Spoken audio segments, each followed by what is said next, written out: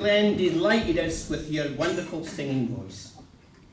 We've almost reached the highlight of any common riding concert, the investiture. So if the three Jubilee cornets would like to make their way through the back, please. But to give the stage crew a moment to rejig the set, I thought I would set the scene with a few verses of poetry that were written by John Laidlaw, or A.T. Waughop, in July 1902. It's called An Old Langholmite's Longing, and it describes the emotions and exile experiences as he revisits the events of the common riding in his mind. An old Langholmite's longing.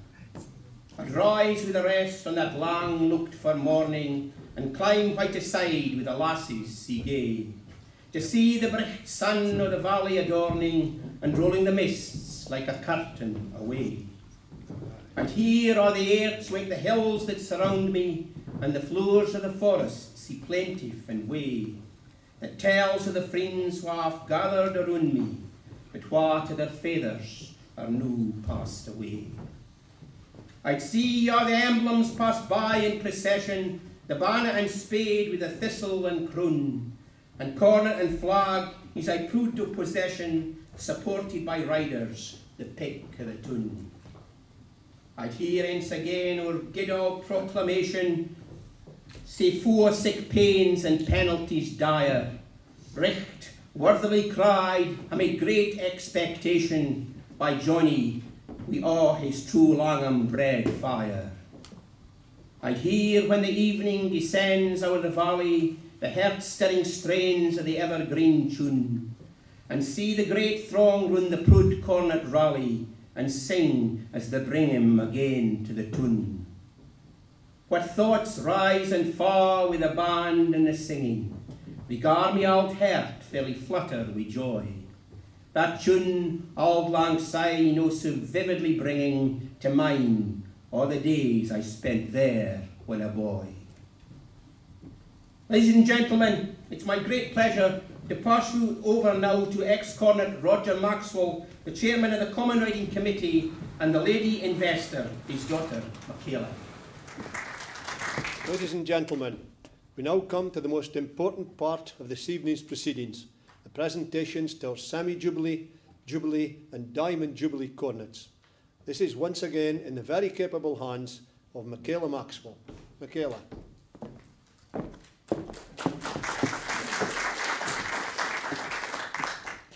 Mr. Chairman, ladies and gentlemen, another year of unknown has passed us by, and we are again at the peak of Langham's calendar.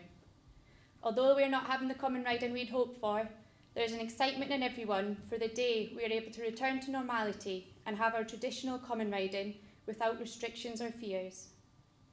The reward at the end of these unusual times will be well worth the wait. To be able to see our cornet and flag gallop up the hill, hear our bands, admire our emblems, and celebrate with fellow Langholmites writing another year in history. As we step closer to that last Friday in July, I wish everyone the best and hope you can all reminisce and celebrate this year in your own way. In 1996, David McVitie fulfilled the dream of a lifetime when he was elected as Langholm Cornet. As the morning cleared, it was evident it was going to be another great common riding. David carried out his duties, followed by 170 horses, and returned the flag at the end of the day after an experience that was beyond what he ever expected. David rode his first common riding in 1992 after his good pal, Stephen Ray, was elected cornet. He decided to make a summer of it and got his Castle Craig's badge that year as well. He then went on to be Castle Craig's president in 2009 and 2010. David is a well-known character here in Langham. He's famous for his great speeches, never failing to entertain his audience and make them laugh. David has been an assistant carrying the thistle for 15 years now, adding even more height to its domineering presence. If he's not got the thistle in his hand, you'll probably see him behind the camera, snapping the picturesque scenes from Langham's great day. This year isn't the year David had been expecting. However, he will again carry the flag as he did 25 years ago, and mark our boundaries on the last Friday in July. A special way to be able to celebrate this year. David has chosen a nibby crafted by David Irvin. After spending many years planning it with David Irvin Sr., it's something that will be very special to him to represent this year. David, it gives me great pleasure to present this beautiful nibby to you on behalf of the members of the Common Riding. I hope that you, Jen and the family have a day to remember on Friday.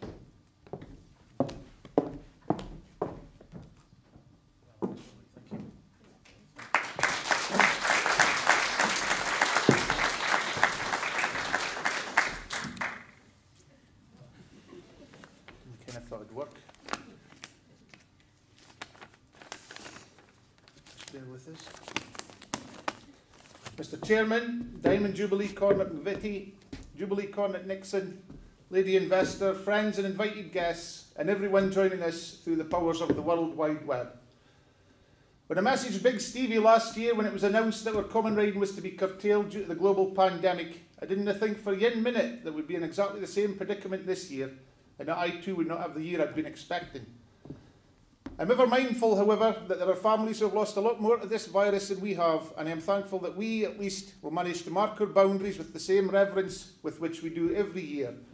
And I'm grateful to the Common Riding Committee for their faith in entrusting me with the job once again, some 25 years after I began it in 1996.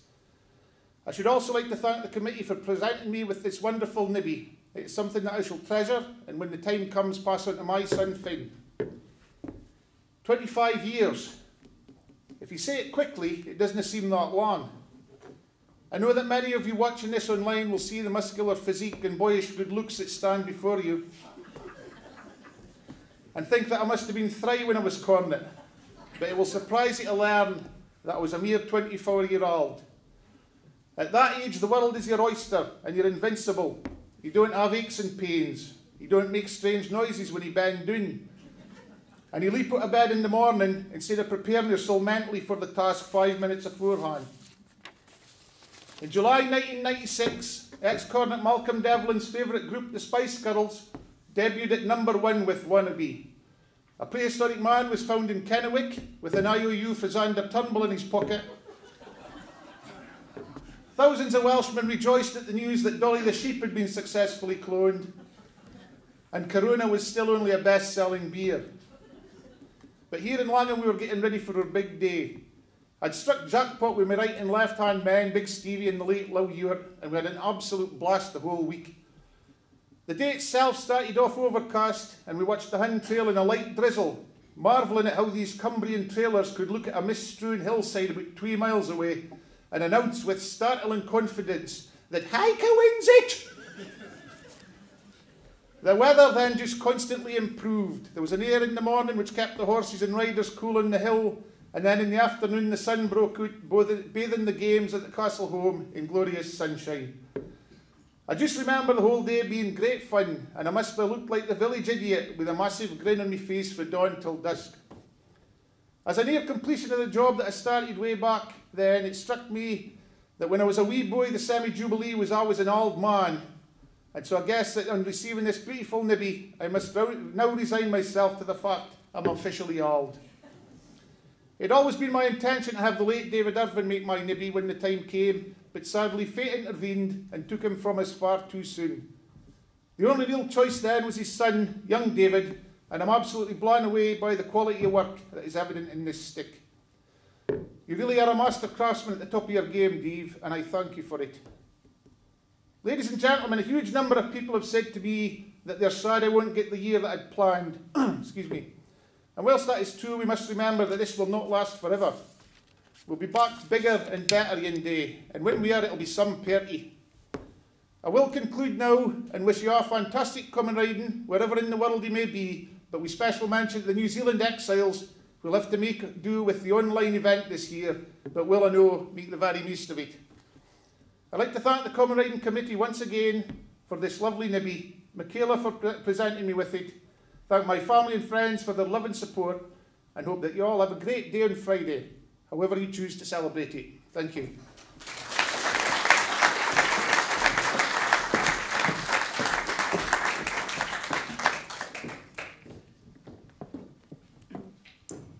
This year, Robin Nixon is our Jubilee Cornet.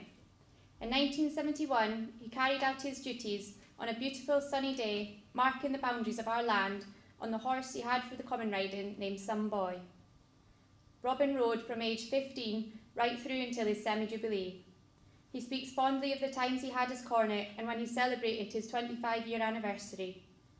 The memories and the great friends he has made along the way have really revealed the beauty of common ridings and the long-lasting enjoyment they give. Although this is not how Robin expected to be celebrating his jubilee, I know that he has enjoyed catching up with friends and family over the last couple of weeks, looking back over the years.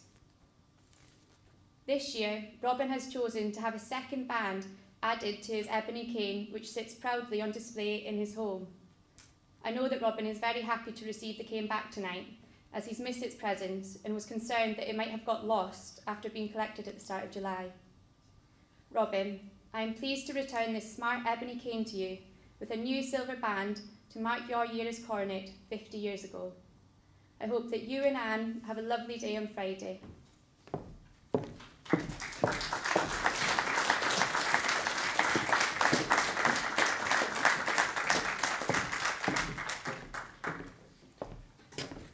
Ladies and gentlemen, boys and girls, I'd like to thank Michaela for presenting us with this Minnie Bach. And I wish David and Ian all the very best for Friday. And I thank Anne for putting up with his past few weeks. So thanks everybody. Thank you.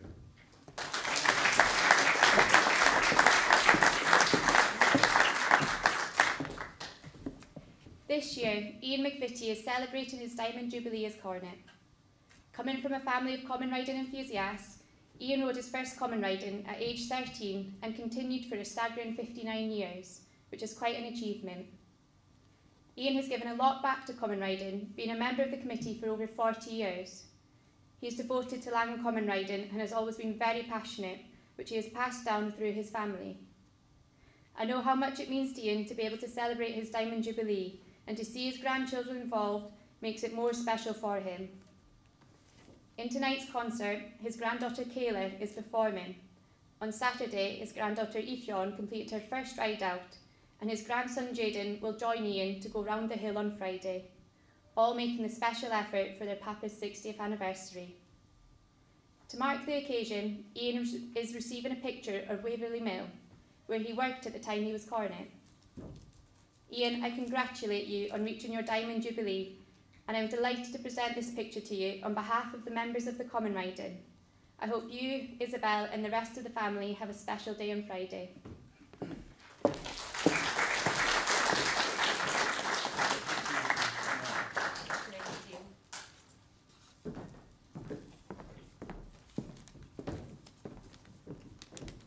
Mr. Chairman, Michaela, Common Riding members, ladies and gentlemen, I would just like to thank the Common Riding for presenting me with this painting of Waverley, my place of work 50 years ago.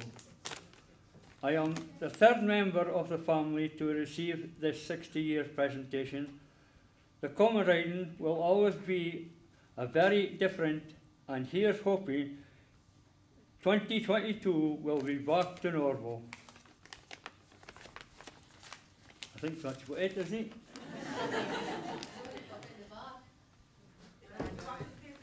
Hi, Robin and David, all the best on your semi-jubilee and jubilee celebrations, and to everyone, enjoy what they are able to celebrate the Friday. Thank you.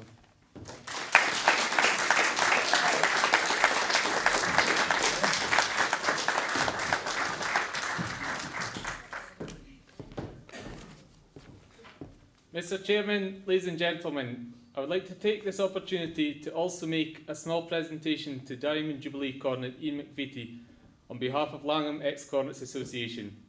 Ian has chosen to be presented with this inscribed medal, similar to the type presented to many Diamond Jubilee Cornets over the years. Ian, on behalf of Langholm Ex-Cornets Association, I wish you and your family all the best for the rest of the week and congratulate you on reaching your Diamond Jubilee. Thank you.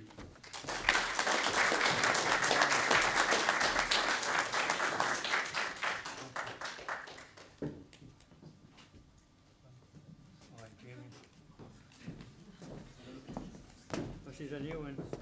Jimmy, members of the ex-Cornets, ladies and gentlemen, I thank the Cornets for this gift which I will cherish. I hope everyone enjoys the very much curtailed ceremonies on Friday, but we can all make the most of what they are, allowing us to hold this present time. Thank you.